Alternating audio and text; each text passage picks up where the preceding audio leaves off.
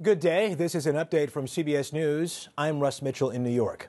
A U.S.-led assault against targets in Libya is continuing today.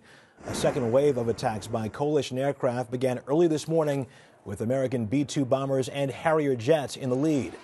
The U.S. claimed success in 20 of the 22 targets hit by Tomahawk cruise missiles yesterday.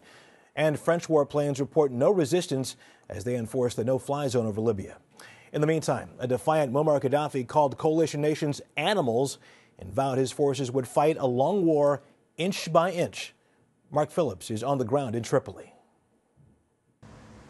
After a night and now a day of attacks here, the argument is also now shifting to the death toll. There was an angry public funeral in Tripoli today. The regime says it was for some of the more than 60 people they claim were killed in the attacks. Those numbers are impossible to verify.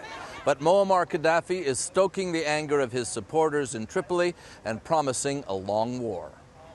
President Obama is keeping watch on developments in Libya during his visit to Brazil, where he said once again the U.S. was part of a broad coalition.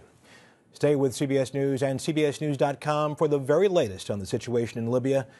I'm Russ Mitchell, CBS News in New York.